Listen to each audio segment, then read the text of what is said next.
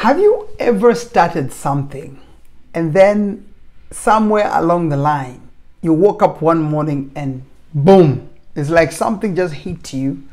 You are no longer interested or excited that which you began. The enthusiasm is gone. The drive is no longer there. You don't feel like it anymore. If anything, you feel stressed, you feel depressed, you feel peaceless, and you just want to leave it. You don't want anything to do with it. Maybe you just woke up and it happened, or maybe it's because of a setback that happened as far as that which you began is concerned. Now, today I want to talk to you on 3 ways you can stay motivated even in the midst of such kind of scenarios. You know, when you don't feel like you want to do it, you don't want to continue with that relationship, you don't want to continue with that business, or even you don't want to continue with that ministry. I have pastors who have quit ministries because they woke up and they are no longer excited about it. They are no longer enthusiastic about it. There are people who have broken relationships. Marriages have died because people simply just lost it and they don't have any motivation in as far as whatever it is that they're doing is concerned, or whatever relationship they have is concerned. And I feel today there is nothing as good as telling you on 3 things that will keep you or help you to stay motivated. Now, number 1 is that you must build healthy habits in your life. Now, when you talk about habits, we're talking about things that you do on a routine basis. You know, we're talking about things that you do on a regular basis, hopefully, and maybe on a daily basis. Things that actually support your goals. Things that actually give you energy and give you strength in as far as your goals are concerned. You will be surprised some of those things are probably even not as big as you may think, but they have a lot to do with who you are as an individual. For example, every time you have issues that are stressing you down, things like routines of having exercise are very important. Regular exercise, or healthy eating, or sufficient sleep.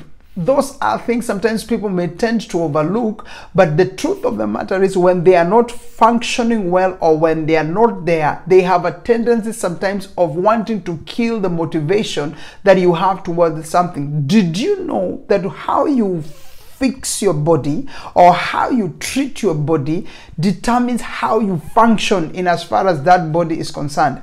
Now, maybe you may look at me and you may wonder, why do I need to bring such kind of a topic? I should be talking about big things. Maybe I should be telling you about other things. Maybe do this and do the other, go to class, manage this, meet big people and all that. And sometimes we have to go back to the basics, to the very basics, because some people have such poor health habits, such poor ways of managing their bodies, that they are literally struggling on a daily basis. They have problems in waking up, they have problems in doing things, they have no energy in as far as functioning is concerned. Why? Because they are not taking care of themselves. So the first thing is that you must develop a very healthy habit. Create routines that will support your goals. Ensure that your body is well in terms of doing continuous, regular exercises. Make sure you are sleeping enough sleep every night. Make sure you are eating healthy. Don't bombard yourself with some of the junk and some of the food that literally drains energy from you and causes you not to think with clarity or think properly and expect that your motivation will stay high. It will not stay high. It will end up becoming a problem. The second thing, and this is so important for you to be able to stay motivated, is that you must surround yourself with positivity. I don't know, I like talking about that in my various videos. If you've been following me, you will know that most of the time I talk about being positive and thinking positive, talking positive, and I base it also in scriptures, because when we talk about faith, faith has to do with what you actually speak concerning yourself. As a man thinketh in his heart, so he is he. So what am I saying? You must surround yourself with positivity. That means engage with supportive and like-minded people like you, individuals who encourage you and who inspire you.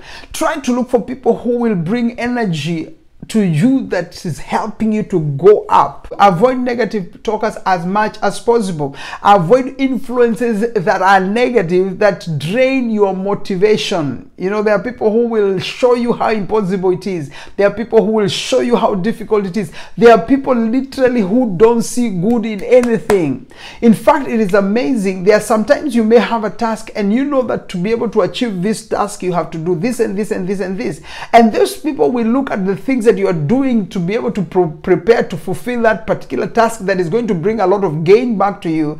And instead of them seeing the gain, they see the costs of what you're doing, and they use that cost to discourage you and to tell you you're going nowhere. Now, those are people you want to stay away from. Those are people you want to close your ears from, because the more you listen to negative-minded people, the more you listen to people who are always bringing negative energy, they don't have anything positive to contribute in as far as your life is concerned, you realize that by itself becomes a motivational killer. So what am I basically saying is that you must engage with supportive and like-minded individuals, people who will encourage you and people who will inspire you. Surround yourself with this kind of people. These are people you want to be with on a daily basis. These are the people you want to find yourself chatting with on the phone. These are the people you want to find yourself always on the phone talking to. These are the people you want to find yourself having dinners and having lunches and having coffees with. These are the people you want to find yourself talking to every day.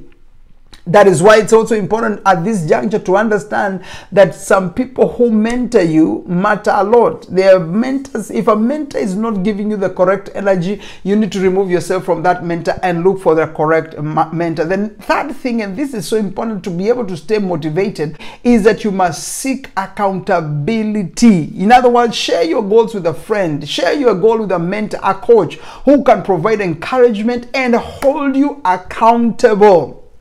You know, being a community of people who hold each other accountable for particular things, they support each other, but yet they demand accountability from one another. You see, until you are able to report to somebody, or until somebody else is holding you accountable for something that you're doing, many times you find your enthusiasm will die off, because there's nobody who is asking you. There's nobody who is checking to see whether you're doing what you decided you're going to do. I have a few accountability partners here and there. There are people I deal with at particular levels for particular things. You know, it's not everybody who is everything. There are people who cannot handle some particular things, so you don't deal with them. You deal with whoever who can handle that. But it is important to have somebody, have a friend, have a mentor, have a coach, have his father. In the Christian circles, we call them spiritual fathers. Have somebody who can be able to talk to you, and you can also be able to talk to concerning your goals, concerning your objectives, concerning your tasks, concerning where you're going. Because the more they inspire you, the more they encourage you, the more they hold your hands, that by itself keeps you motivated. There is nothing as motivating as when you have somebody who is patting your back and telling you you're going the right way, or somebody who's telling you, no, don't go that way, you need to change the course a little bit, because if you go there, you're going to crash, you're going to have an issue here, you're going to have a problem here. They guide you, they lead you. Oh my goodness, there is nothing as beautiful as that. And I love when I have people like that. Personally, I have people that I'm mentoring right now. I have people that I encourage right now. I have people I talk to, but at the same time, I also have people who talk to me. I have people who are mentoring me in one way or the other. I have people that I'm listening to. Why is that so? Because when you have somebody who is on your side, when you have somebody that you can be able to account to, or somebody who becomes an accountability partner to you, I tell you the truth, there is no reason why you're not going to make it. Don't do things alone. Don't do your things alone. Don't isolate yourself alone. Because the truth is, many times when you do things in isolation, when you do things by yourself without having somebody else checking on you, most of the time you find the devil uses that to bash you and to hit you so hard. And I'm saying that intentionally because I know what it means when you're doing things by yourself and you are cornered alone and you have nobody to defend you or walk and fight with you.